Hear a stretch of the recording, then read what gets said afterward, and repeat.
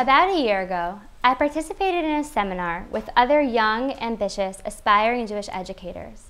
Participants were asked to isolate their three main goals in Jewish education.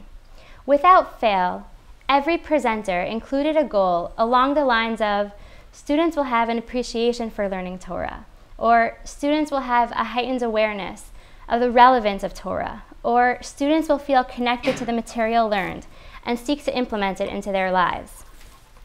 Obviously, this challenge was burning the minds of aspiring Jewish educators, and a class discussion ensued where we debated strategies to successfully transmit a love of Torah, an appreciation for its divine nature, a desire to implement its values, and essentially how to promote spirituality and character refinement among students.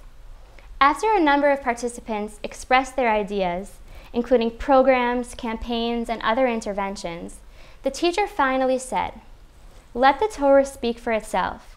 Its voice is louder than any other intervention." I could not fully appreciate the gravity of this statement upon hearing it, but the truth it encoded became clear to me as the discussion unfolded. One girl shared the following.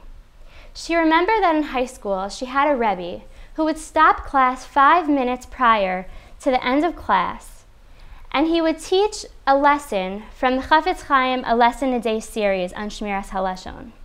His way of promoting spirituality was to stop the regular instruction and teach a lesson on Shmiras HaLashon with his students. This struck me as so bizarre. While I'm sure this Rebbe had the best of intentions in mind, I couldn't help but be concerned for the message he was sending to these poor students. By ending class with a lesson that was totally disconnected to the regular course of Torah instruction, the underlying message he was implying is that the first 35 minutes of Torah study was not as important, as relevant, or as meaningful as the wrap-up lesson on Shmiras HaLashon. The takeaway from class had nothing to do with the first 35 minutes of Torah content. If we keep Torah study and practical or inspirational study in separate spheres, then the underlying message we send is that the Torah does not encode as clear or pragmatic a blueprint for character refinement, or as distinct a power to engender spirituality in a practical way as other interventions. The message we need to actively transmit is that the piece of Chumash, of Navi, of Halacha, of Gemara that we are studying in class today, that is your takeaway message for today. Our lessons need to demonstrate that the day in and day out of learning is the ultimate source of growth and self-refinement. If we diverge from our regular course content to insert an inspiring lesson on Bein Adam L'Chavero, then the loudest message we are communicating is that the regular content studied in this class is not as relevant a source from which to learn these same lessons. Aspiring teachers often grapple with this exact issue of really making a difference and inspiring the next generation to feel when they learn Limudei Kodesh.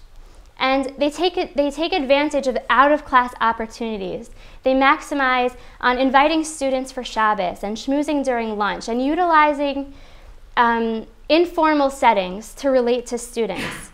And while these are all commendable gestures and they undoubtedly impact the lives of our students, the words of my professor echo in my ears with a seasoned brilliance. We need to let the Torah speak louder than any other intervention. The most optimal place to promote spirituality and values is the classroom itself, with our regular content serving as a springboard for that inspiration. Our lessons themselves must prove to be sources of inspiration, of passion, and of motivation to change. How can we tackle this overwhelming goal in the classroom? We must search for opportunities within the fabric of our curriculum to extract meaningful lessons, to highlight the relatability of our content. We must peel back the layers so that our lessons demonstrate that the Torah is the most relatable, personal, timeless, and practical book ever constructed. We must fuse our inspirational goals with our pedagogical ambitions, because the means to achieve both lie in the wisdom of the Torah. Through marrying inspiration and instruction, we can let the Torah advocate for itself and send the invaluable message that the Torah is the all-encompassing source to influence both the mind and the heart simultaneously.